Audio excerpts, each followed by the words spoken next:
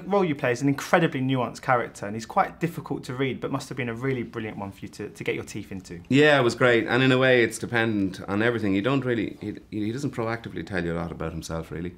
So he's dependent on having amazing people take it out of him, and we had a fantastic cast on this. It's just everything, you know, that we could have hoped for in terms of performances people brought to it. So it meant that the responses that he has are nuanced because the challenge that comes at him is complicated. I mean, because his acceptance of his possible fate is kind of heartbreaking, but almost quite inspiring at the same time, isn't it? Well, you see, John keeps going on about this thing about being a glorified suicide and all this kind of stuff. I think I brought the last image I thought about, you know, to kind of illustrate it was the guy standing in front of the tank, you know, in Tiananmen Square. Is that suicide? For me, for John, he reckons that's, you know, and for me, that's just trying to stop a tank. So whether it's the same as the guard going down the pier in the previous film we worked on together, whether he's deliberately hoping he's going to get shot or whether he's just gone down there to stop these guys and he doesn't care if he gets shot or not in the process, I always think the latter. Yeah. Similarly with Father James. And of course you worked with John on the Guard, as you just mentioned. When he approached you for Calvary, was there any apprehension? Did you instantly just want to get involved straight away? I did. Yeah. I made a promise to myself when we had this interview I'm going to keep my answers short, but actually there's no need to say anything else. I did, yeah. And because I was wondering, because I just spoke to John, and he said that he hadn't come up with the ending until he'd been about 2/3 into proceedings. And I was wondering, when you first received the script, did it have the ending already, or was it quite early on as well? Yeah, I think that was the first draft. I think, I think the ending was there. Yeah, it was. I think, yeah. I mean, it comes again to our different perspectives on it. You know, like to me. I mean, you don't want to be talking about the ending. It's a difficult one to put out there if you don't want to, you know, if you don't want to have spoiler alerts. But to me, he tries to maintain, you know, that it's never too late to retrieve the goodness or the salvation of a person's soul, you know, and that it's never too late. And in order to confront that, you know, it's a delicate issue. Do you avoid moments of, you know, that are obviously going to be dangerous, or do you insist that you must carry on, so and meet the challenge? Like it's one of there are a lot of questions at the end of this film, and I much prefer them to be questions rather than answers. So I don't have no idea why I'm trying to put an answer to this. And because I mean the opening line is one that sort of grabs you in sort of a second, of course. When you first read the script as well, what did you make of that? Were you kind of blown away or taken back by the I was worried about the response. I was blown away by the opening, but I think he may have flagged that one to me prior to my reading it.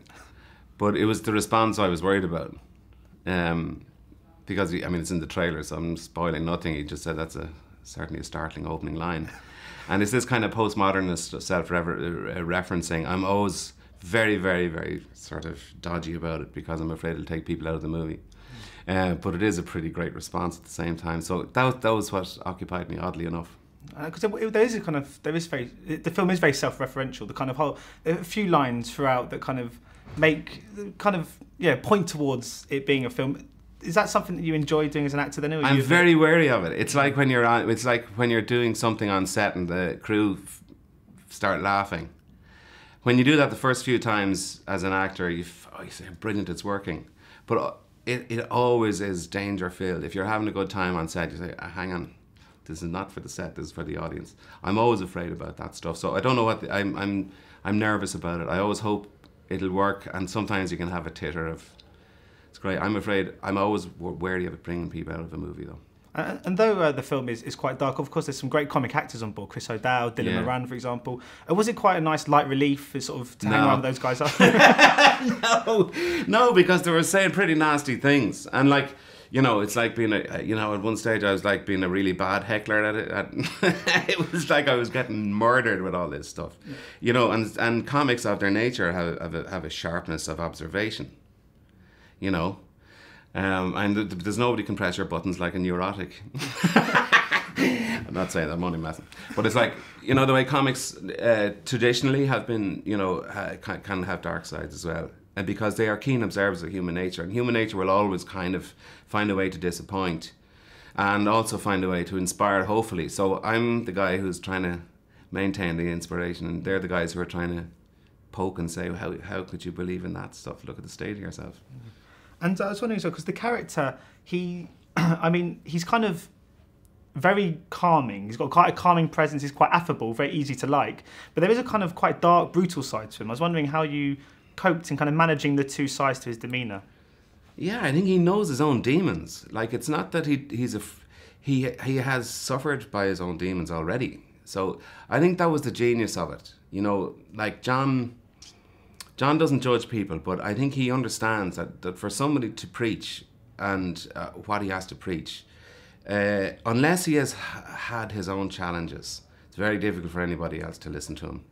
You know, I remember hearing priests at weddings advising about the difficulties of marriage and thinking, what the hell does he know about marriage? What the hell does he know about marriage other than outside observation of some other marriages? Like, and it's like everything in life, you know, you have to kind of, you feel that you need to, that if somebody speaks of experience and says, I was a junkie, and let me tell you about this and that, you're going to prick up your ears a little bit more than if somebody says it's very bad to do drugs, who never went near anything.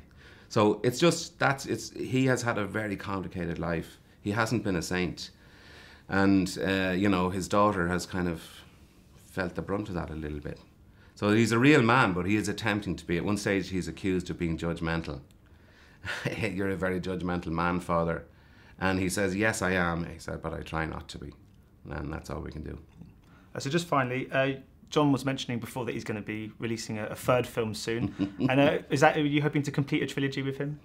Yeah, I think he's gone off to do something else first. But he's talking about a very angry paraplegic